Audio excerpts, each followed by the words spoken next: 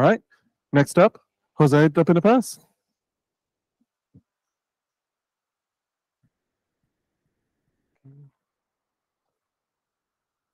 Okay, this is a new edition, like 4 or 5 times I do this, of how GCC is working. So the official Chromium toolchain is using LLVM for a long time already. It's Clang compiler and libc++ as the C++ standard library implementation. No other toolchain is supported officially in Linux.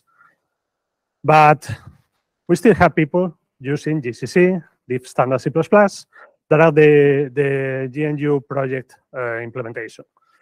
Variety of reasons. Maybe some hardware support, backwards compatibility, yeah, many reasons.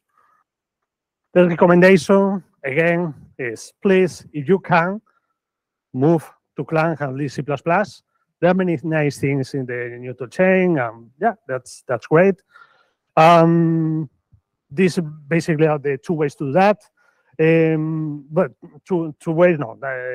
2 things that you usually need to do. Maybe building the C++ dependencies with lib C++, or move everything to lib C++ and Clang. But meanwhile, okay, this still maintains, it's still working. GCC and lib standard C++ are ready to use and are ready for you.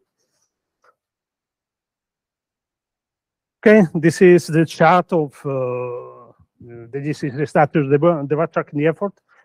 We see that in this year, there was almost no bug in this site. It's interesting because it's less effort, that's nice, but yeah, the usual problems these couple of years, it's classes with variables, constructors that are ambiguous in the interpretation in GCC, constant expressions, no except, intrinsics. Casting is different in GCC. It's not allowed to be implicit. Yeah, template specialization forbidden in. Okay. Lib standard C++ is still a lot of work. Yeah, main problem basically is missing includes because the regular headers that you are going to get in lib C++ include more stuff. So usually you need to add more in lib standard C++. STL containers do not allow consts as the contain type.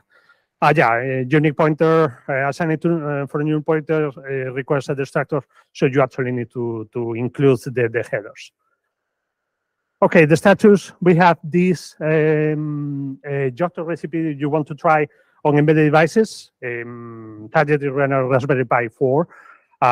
Yeah, you can try it, it's up to date. And yeah, the credits for this year, these are the people that collaborated more. And that's it.